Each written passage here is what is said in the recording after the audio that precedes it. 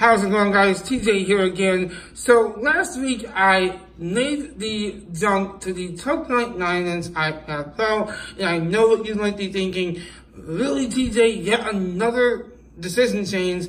But in my defense, and I did upload the 11-inch iPad Pro unboxing and review a couple of months ago when it first came out, if you guys want to still check those out just because. But the reason why I made the jump to this 12.9-inch iPad is, well, there's a couple reasons why. First and foremost, let me tell you conclusively, after using both now, I can say the 12.9-inch iPad is where it's at. This new design change drastically changed the usability of this size. In the past, I would have adamantly denied and just not suggested anyone buy the 12.9-inch iPad for the simple fact that it was just way too huge. And sure, some people that bought it just didn't care about its cumbersome size, but I thought it was just crazy huge in the past. But now with this design change, it is just perfection. Now let me quickly explain why I didn't initially still support the idea of buying this thing. For one, it is ungodly expensive. But you have to think of it like this. If it helps in your mind to justify the price, think of it as Apple's natural evolution of the Mac that they're not willing to admit is what it is. That's essentially what it is. In my opinion, at least, this is the natural evolution of the Mac. It's this nearly 13-inch iPad Pro that is super powerful. Keep in mind, guys, this thing is almost as powerful as a 15-inch MacBook Pro. So it has plenty of power under the hood. It has a gorgeous liquid retina display. Again, 12.9 inches, so basically 13 inches. And it just has the perfect form factor. It's just basically a slab of glass with a little bit of edges around the display. Nothing too bad. And you guys all know this. I know. You guys all know the design of everything. I'm just saying, I can't think of a more perfect device than this. So how could it be better? A couple of ways. Apple could introduce file management. Proper file management. I'm not talking iCloud Drive. Yes, we know we have iCloud Drive right there, and that's cool. But how about something there like an actual file management system similar to what we would have on Mac OS, obviously. And yes, everyone will say, well, this isn't meant to be Mac OS.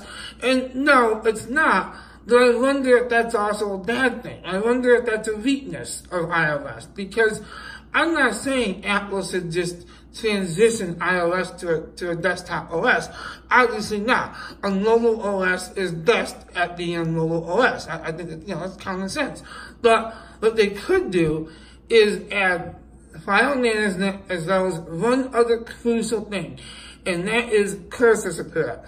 Allow us to use a Bluetooth mouse with this thing. Please, Apple. I've been saying it for so long. You can go back and watch my previous videos. I said it at least a few times in those videos. And this still rings true for something like this. Especially with the 12.9-inch iPad Pro. With it being so perfect in terms of the form factor. Perfect size. It's plenty of screen real estate for anything you want to do, whether it be productivity, casual use, creative purposes, art, drawing, painting, video editing, photo editing, whatever you might be doing on this thing, it just could so benefit from the ability to disconnect a Bluetooth mouse. And if you go on the discussion thread, the Apple discussion threads online, you will get a lot of mixed opinions on this topic. Some people will just say, no, no, no, Apple will never do it, Apple should never do it. But then you get people like me who are just like, yeah, this is just common sense. This should happen. And whether or not Apple will do it is an entirely different question. They might have their own strategies that they are dead set in their ways in, and they won't change. But if Apple really wants to continue to push the sales of these iPad Pros, I really think they need these two features. they need to bring those two things in from macOS. File management and cursor support. Two major things that I think will really improve the overall productivity and usefulness of these iPads. Now, with that all being said, I want to just go back for a second. This is still just so amazing in terms of how much my usage has evolved. I used to spend most of my time either on my desktop, which I still do spend a considerable amount of time on my desktop in my office, because it is Windows 10, and Windows 10 is just top notch to me. I just love Windows 10. But anyhow, and I would always just use my Mac as mainly just for my video editing and things like that. But now, with this iPad Pro, I'm finding that I'm not going to sit here and tell you guys that I do my video editing and stuff like that yet on this iPad. I don't. I still like using the actual iMovie on macOS for that. But I will say this. I will say that I am finding that, I would say 90% of the time, I would rather be using this iPad Pro than anything else. Not my Mac, not my desktop, just sitting with this iPad, with my Magic Keyboard, and just call that good enough.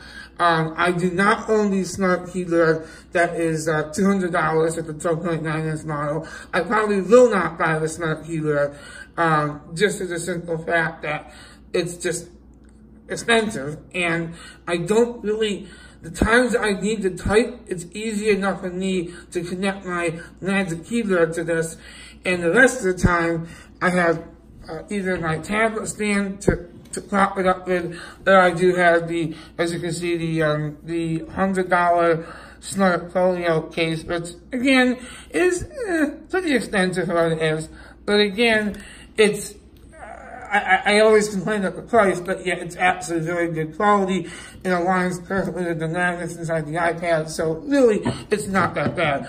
And so, in conclusion, I have to kind of make a confession here, and that is that I probably did speak too soon in my other videos where I kind of just said the iPad Pro 12.9-inch still felt too cumbersome. I probably should have owned it before I said that, but again, at that time, I still thought that the 11-inch model was the sweet spot. And by all means, I still stand by that. I think for some people, the 11-inch is where it's at. But if you plan on doing any kind of usage that could be seen as productive, whether it's Microsoft Office, or video editing, or photo editing, or any kind of art, like drawing or painting, you're going to want to have this bigger canvas to do it on, and nothing beats this beautiful 12.9-inch iPad. Again, besides those two other things I talked about with iOS, the other thing is just the price tag. That's the only other downside I would say is you really have to get the 256 model because 64 gigabytes is just it's very small for storage. And again, that's one way that I really just continue to take issue with Apple is the nickel and diming. And I said that, I know I said that in many of the other videos, and it still stands too. Why nickel and dime us? I mean, there's no reason they couldn't at least give us 128 gigabytes for the baseline model instead of making us jump to the 256 so we have a decent amount of storage. But either way, I'm over the moon happy with this. And again, I will say for any of you that intend on doing anything productive, the 12.9-inch is the model you should get. This is not one of those cases where I can kind of just kind of waffle and be like, well, maybe you should do this if you're this person. No, I would say it's pretty clear cut. Even if you don't want to spend the money, take another couple months if you have to save up for the 12.9-inch and get this model. Unless you really don't want the slightly larger size, if your main focus is just casual use and portability, then yes, maybe still get the 11-inch. Everyone else, definitely get the 12.9-inch. With that being said, guys, thank you so much for watching, and I will see you in my next video. Until then, peace out for now, and please hit that subscribe button below.